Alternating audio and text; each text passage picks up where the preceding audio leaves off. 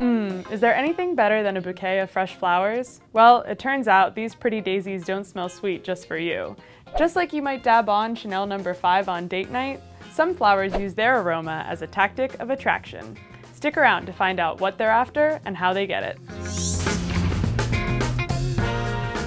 Hey everyone, I'm Judy, and these are Gerbera Daisies. Their pretty scent just happened to draw me in at the flower shop, but in nature, flowers have evolved to produce scents that appeal to pollinators. Floral scents are made up of complex combinations of chemicals, many of which are volatile organic compounds that can readily evaporate. Flowers typically produce volatiles in their petals, where the compounds can vaporize and waft to any pollinators that might be buzzing by.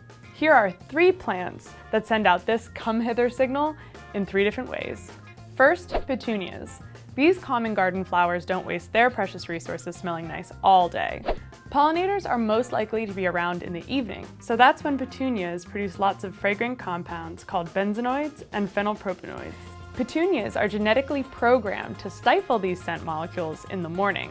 Although petunias create scents we can appreciate, other flowers take smells to a whole new level.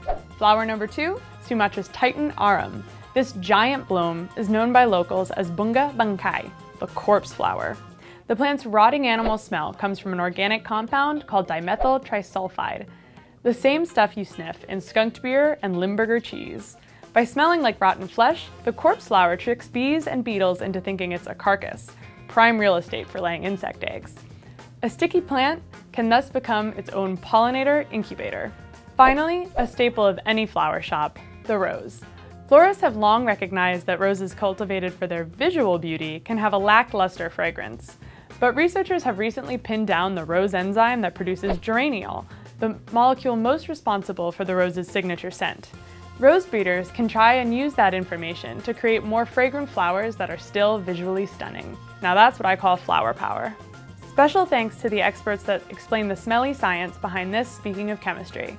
You can learn more about their work in the description below, where we've also included some of C&EN's floral scented stories that inspired this episode.